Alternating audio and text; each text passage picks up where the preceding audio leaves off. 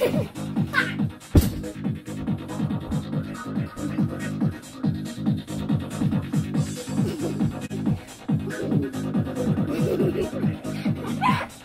you had a great Christmas, AJ?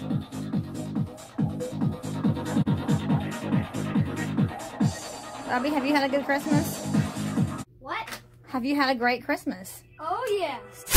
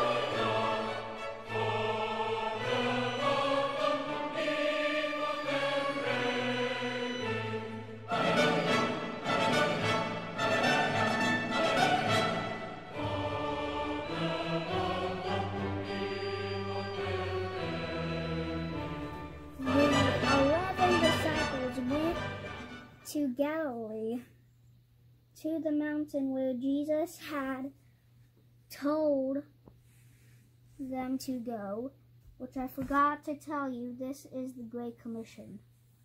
Yes, it is the Great Commission. When they saw him, they worshipped him, but some doubted. Then Jesus came to them and said, all authority in heaven and on earth has been given to me. All right, huh? So for tonight's devotion, we've been doing a our family Christmas devotional. We've been doing that since right after Thanksgiving. And so there's AJ over there. Wave, AJ. There's AJ. And there's Stephen. With a bobblehead and a fat belly. So there's Stephen and there's AJ. And so again, so this is December the 23rd. I got my lap disc here going on, and if I can turn the page. So no, it's December the 22nd. So we're going to be reading this scripture here from Matthew, and then each one has a devotional. So each one has a little devotional and a prayer and a song, and it's something that we've been doing as a family, and we are really happy about that. December the 22nd, free and surrender. When Herod the king heard this, he was troubled, and all of Jerusalem with him. Then Herod, when he had secretly called the wise men, determined from them what time the star appeared, and he sent them to Bethlehem and said, go and search carefully for the young child, and when you have found him, bring back word to me that I may come and worship him also. And that is from Matthew chapter 2, verses 3, and then also 7 through 8, the New King James Version, which is my personal favorite translation of the Bible. I know there are many, many translations, but the New King James is my favorite. And again, I am reading out of our family Christmas devotional, which we have been doing since Thanksgiving. Okay, so we're looking at the Gospel according to Matthew, and I'm talking with AJ about the three kings, or the Magi, and I'm talking to him about how the nativity scenes are almost always incorrect. Nativity scenes would have the shepherds and the wise men, or the Magi, there in the barn where Jesus was laying in the manger. behind the inn. But that's not true. The Magi actually did not come right when he was born. Most people are familiar with that, of the story of the Magi, but they want to put the Magi with the shepherds in the nativity scene. And no, actually, the Magi come when he's a little bit older, and not when he's a brand new baby.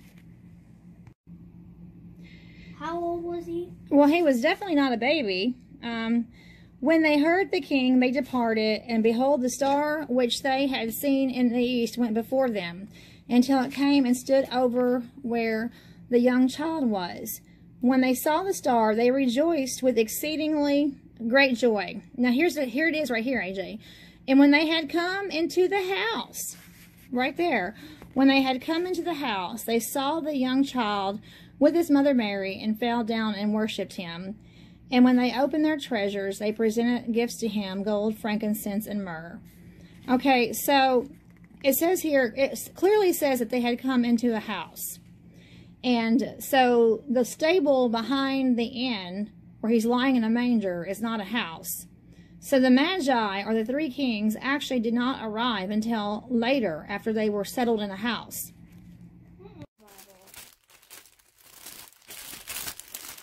All right. I can do all things through Christ who strengthens me. Psalm 4. No, that's not Psalms. Philippians 4:13. So, do you also have a Bible carrier? Yes, Here. except it won't fit on my brick Bible, but it will fit on my normal. Okay, so I can do all things through Christ who Strengthens me. All right, Philippians 4:13. The Romans road. But what is it? They're like tabs. They're tabs. It's like you liked Mama's tabs very much. All right. Correct. So how does it work? You can find things in Romans.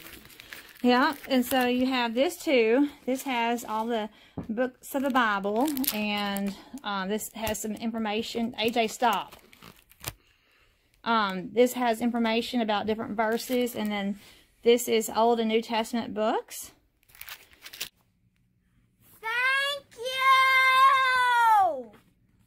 Thank you, thank you, thank you, thank you, thank you, thank you! Thank you! Thank you! Ow! Thank you! Thank you, thank you, thank you, thank you, thank you! Thank you!